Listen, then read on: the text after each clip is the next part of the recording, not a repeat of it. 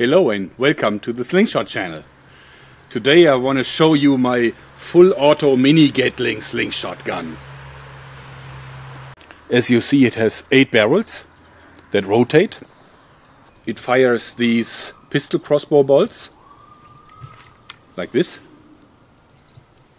Well, as you know, I love weaponizing Black & Decker tools, so it's powered by this power screwdriver from Black & Decker. So the locks are my typical inline design that I've been using for some time now. So each one of the barrels has its own trigger, rubber loaded, and there is this ramp from this hook here. So every time the trigger passes the ramp, the shot automatically falls. So this means when you press the trigger, it's like an electronic piano. You can also fire short bursts like.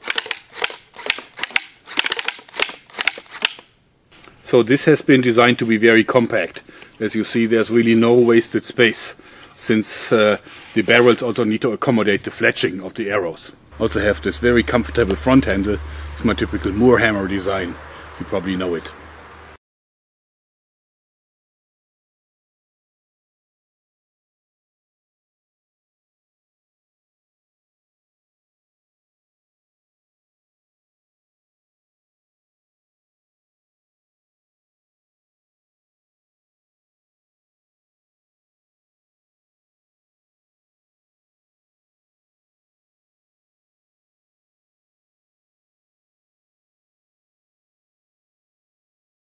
Because it's so cold outside, rubber doesn't work very well, so I want to shoot inside for a little while.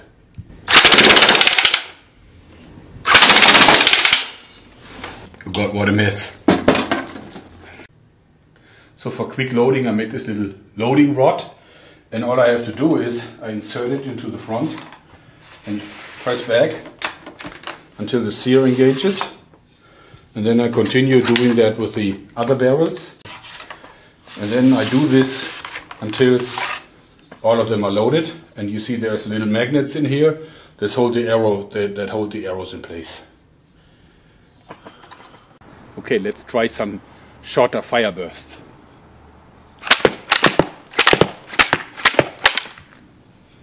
Not bad at all. It's very acceptable.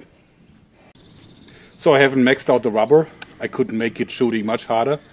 But this is so much fun just because it's this full auto feeling that I really love.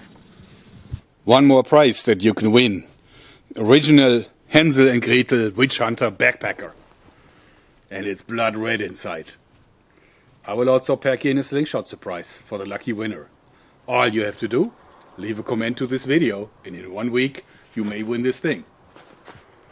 So that's it for today. I hope you liked it. Thanks and bye bye.